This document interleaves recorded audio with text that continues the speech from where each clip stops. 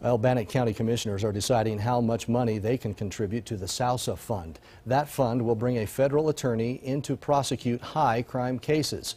Eyewitness News reporter Caitlin Lukitas is live in Pocatello in our newsroom there to explain where the county stands on this. Caitlin, what's the current concern?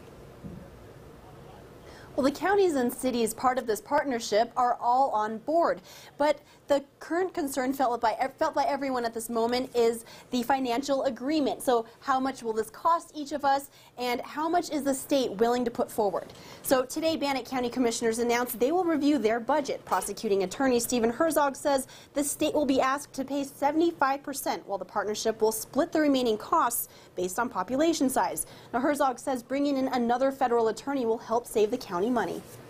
If we can access the federal system and prosecute in the federal system, then those people go out of state to be incarcerated, and the state doesn't have to pay the cost of their incarceration.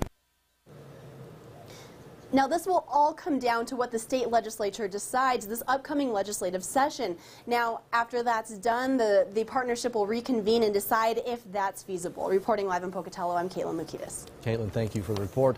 The Treasure Valley implemented this $100,000 program in 2007, and they say that since that time, it has significantly decreased the gang-related crimes.